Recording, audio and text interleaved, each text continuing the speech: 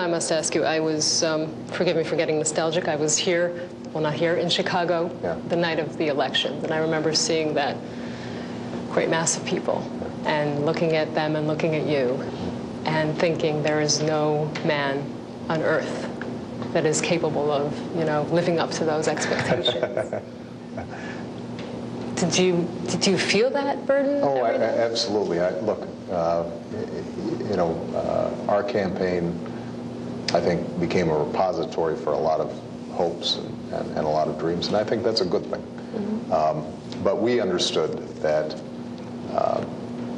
governance is different from campaigning.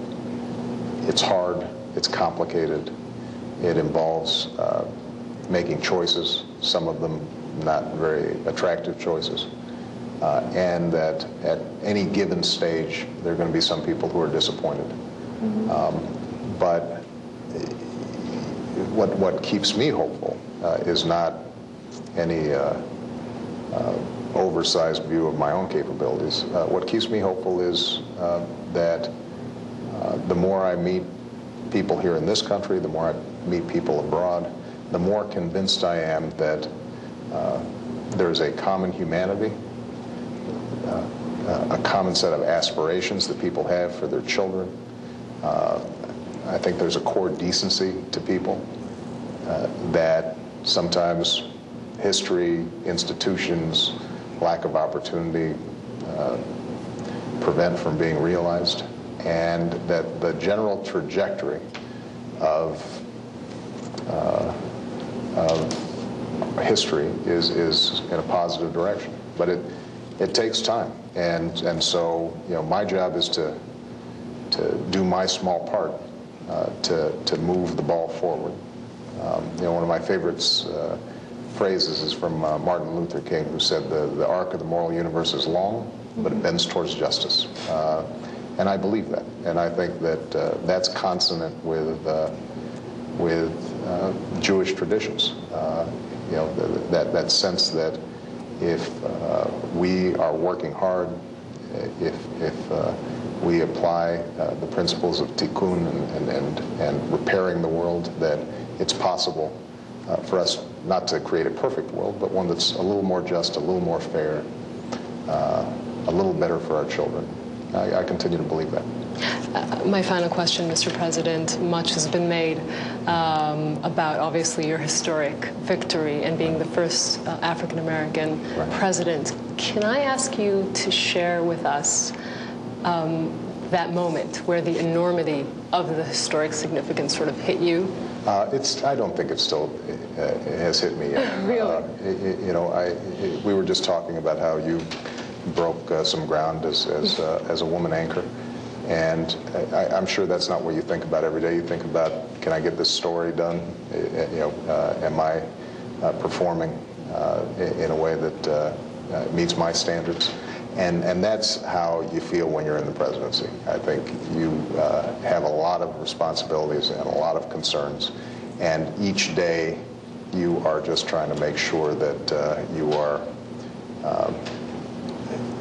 A, doing the best you can, B,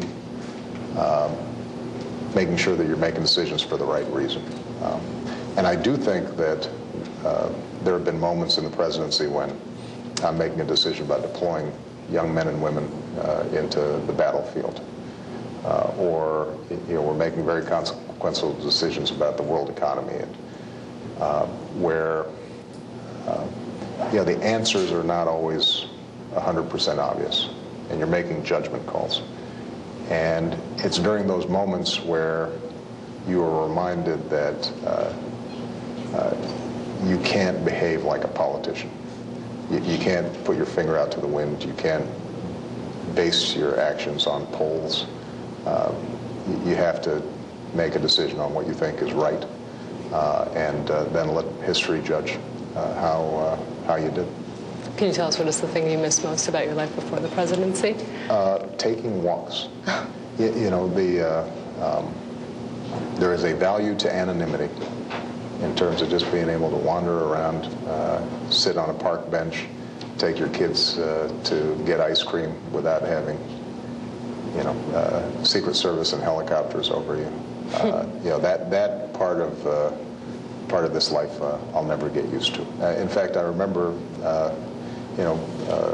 when I first visited Jerusalem, I could wander through the old city and haggle for some gifts to bring back to Michelle or stand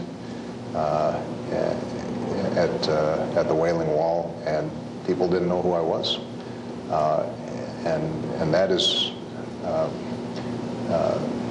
a profound pleasure that is very hard to experience now. The second time I went to the Wailing Wall, I put my prayer, and somebody pulled it out, and the next thing I know, it was printed in the newspaper.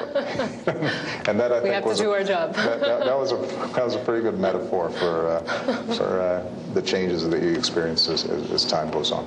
Indeed, a change. Thank you so much, Thank you. Mr. President. I enjoyed it. Thank you. Thank you.